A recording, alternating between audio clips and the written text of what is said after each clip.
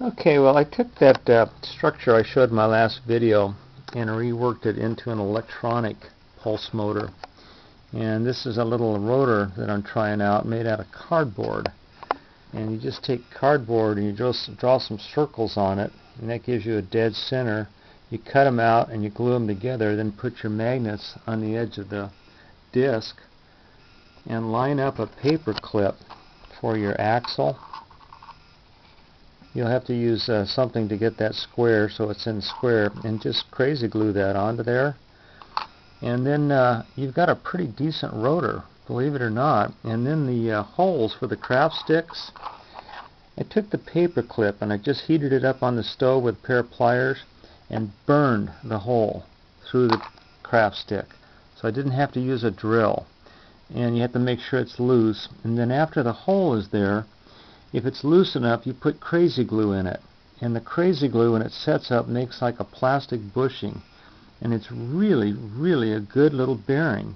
And you oil it up, of course, after that's all done. And I was surprised what a good pulse motor structure that simplistic little setup is. That's just tongue depressor craft sticks. Now the circuit is electronic, and it's a very, very simple electronic circuit. And I'm going to put this like this, and you can freeze frame it and take a look at it. I've used this circuit before in my electronic paperclip motor. It's a complementary transistor circuit. It uses an NPN and a PNP in a complementary fashion. Two resistors, a 100K and a 100K. It uses a white LED. The coil is a sewing machine bobbin wrapped up a 30 gauge wire, measures 10 ohms. The rotor, like I say, is just the cardboard discs with neodymium magnets glued on it. And the way I glued them on was I used contact cement to stick them on the cardboard, and then I coated everything with super glue. And then I put another layer of magnets on top of the first layer. And so far it hasn't thrown them off. And the reason is this doesn't really go that fast. It's a pretty slow motor, and I really haven't had a problem with it throwing a magnet. If you wanted to, you could wrap tape around it, but I'm just calling this the craft stick electronic motor, and I'm lid motor, and this is the 29th of November 2014.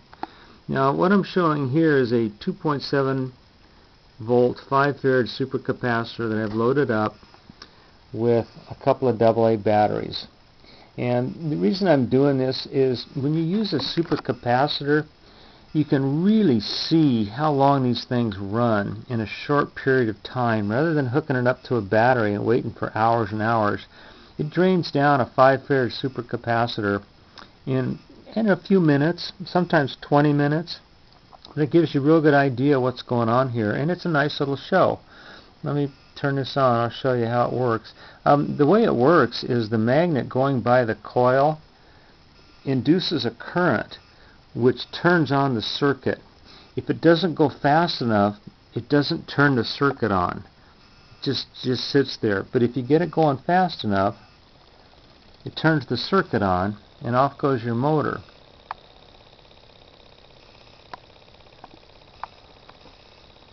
One thing real interesting about this, what I'm showing here, the camera is showing like a stroboscopic effect, and you notice how the magnet appears to be stationary. And I thought this was really, really strange.